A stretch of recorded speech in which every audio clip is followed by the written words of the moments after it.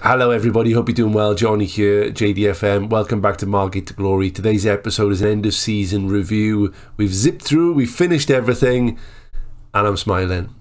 Let's go.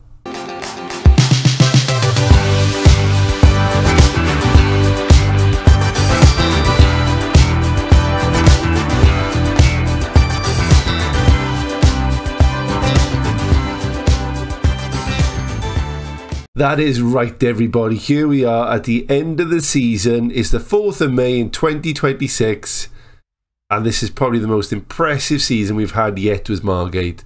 It was an absolute walk in the park, and it was one of the main reasons back all those many months ago that I wanted to shoot forward to the end of the season. It would have been pointless coming back to say, oh, another 4-2 win. Oh, 3-0, lovely. Oh, let's get another 6-1 win in there. So I hope you agree I've done the right thing, but zipping through, we had a few scary points. February was not a good month. We lost a lot of games. We only won 2 out of the month. But still, it's been a very, very good season. Looking at the competitions, let's start off with League One then. That very impressive picture in front of you. We absolutely walked the league. We scored 102 goals in 46 games, conceded only 45. A brilliant goal difference of 57 points. 20 points clear of second place with Sheffield Wednesday. Remember, I did say there are some very big teams in this league, and some of them struggle massively. Middlesbrough in 19th position in League One. Dreadful. But all that matters to me is that name at the top of the league, and that is Margate. We could go into the Championship next season. It wasn't just the league that we did alright in. There was one other competition, and you might be thinking losing 1-0 to Brentford isn't exactly incredible, but look at the game above that. Liverpool 3-0. I don't know what happened. Well, I do know what happened. They turned up with a bunch of absolute second string 11 and we destroyed them. And looking at that, look how many Adnan picked up in the FA Cup. So it was truly a very good run, even against Brentford. Look, we took them to the 114th minute and then they eventually scored to break us down. It would have been nice to go through to the next round. I don't know who they would have played in the next round. It was of course Man City. We would have been destroyed anyway, but still I was very happy to have a nice little run in the Emirates. We got a bit of money, gate receipts were through the roof. Carabao Cup, Papa John's Trophy, doesn't really matter. Nothing came home in those whatsoever. So there's the competitions out the way. Looking at the state of affairs for Margate as things stand, we are growing in stature by the year at the moment. Our capacity is up to almost £6,000. We had a nice little expansion this season, eventually moved back to Harstown Park after being homeless for a little while. In terms of facilities, all adequate, average use, adequate training. I'm going to start looking to bump those up a bit. Finances are quite strong, but only because we've sold a lot of players. Each year, we're going to hemorrhage money, and that's kind of pass and parcel. Until we get to the big leagues, maybe the Championship, we'll have a little bit of an opportunity to get some more money in, because we are going to be coming up against some very big teams. We could be playing teams such as West Ham at the moment. The season isn't finished in the Premier League and is all to play for. Newcastle are probably safe. Southampton, Bournemouth and West Ham, they're going to be in the mix for going down. At the moment, we could be playing the mighty West Ham in the Championship next season. Aside from that, the other big teams, depending who goes up or not, Aston Villa are there. We've got the mighty Swansea down in 14th. We're going to be coming up against those. Watford, Blackburn, big clubs there historically that we're going to come up against. And I'm excited for it. So league out the way, let's have a look at some of the star performers this season for Margate. To be fair, as a team, they've all turned up. Everybody's performed admirably. Really happy with some players in particular. Goals-wise, we're looking at Stuart Jeffries, who came in on loan from Blackburn, who we're going to be up against next season. What a player this lad was. 20 goals in 35 games. A genuine star player, and I think he's going to go on to big things. Haja Adnan, who we own, 14 goals, 10 assists in 33 games. Didn't perform above a 7 for the season, but still a very good player.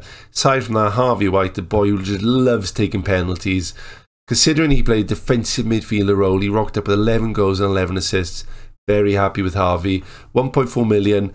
Who wants him? Cardiff. If they come in with that money, he's gone. Remember now, he didn't cost us an absolute penny. Jeremy Wood, another random one.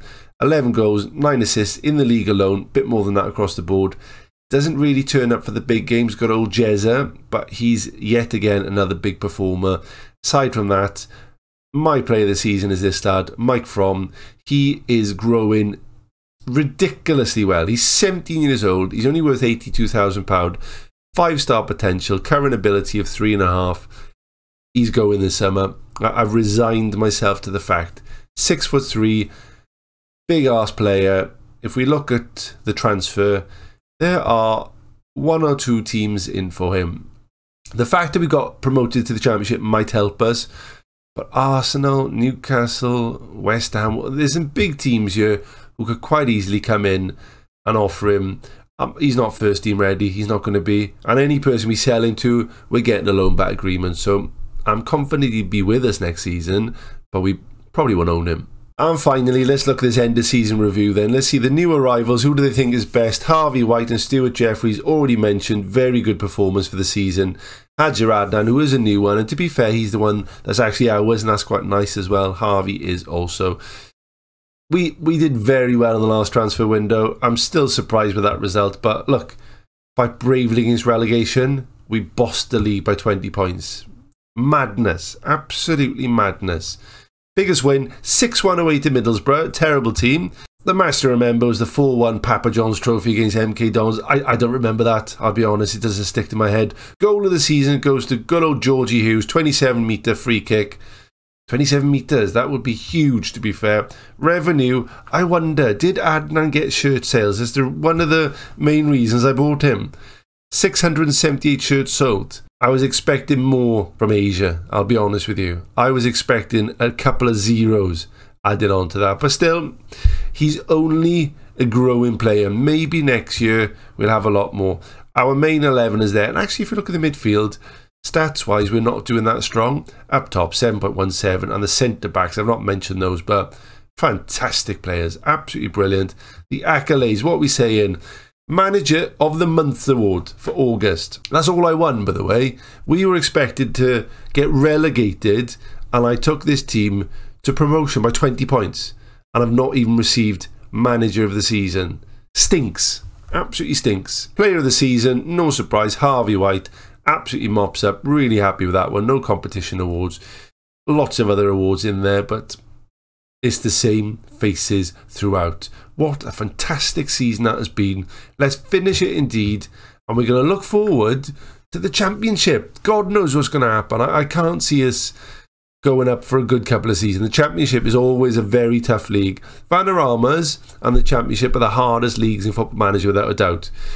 It's such a gulfing class between the Premier League and the Champions League, the Championship even. To get up there it's going to take a long time.